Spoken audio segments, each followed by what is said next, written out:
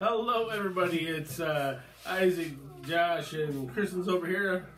We're going to be trying some Peanut Patch hot and spicy boiled peanuts. It does say in here you're supposed to warm them up for best flavor. We're not going for best flavor. We're going for the out of the can flavor.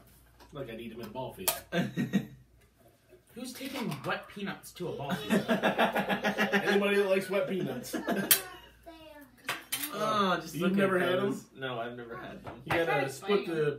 Yeah, you gotta crack it open like a normal peanut. Kristen, you want one? No. You've gotta try one. I'm not eating wet peanuts. Oh. Which one tickles my fancy? So, This one. oh, why is it so... Come on. Right out of the Peanut Patch. I'll be up there in a minute. I always liked them.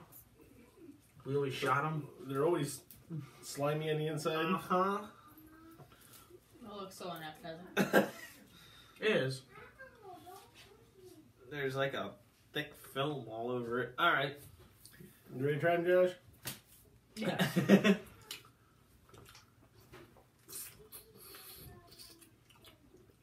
Tastes like a inside of a pea. It tastes like a bean.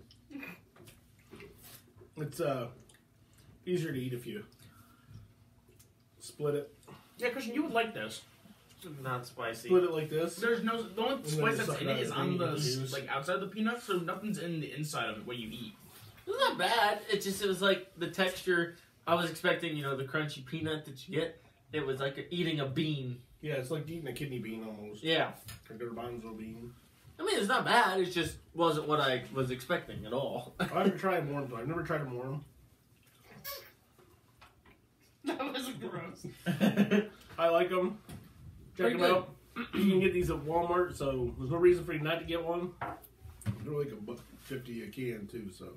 Pretty cheap. Good snack. Like, subscribe, comment, be blessed, be a blessing, and go nuts!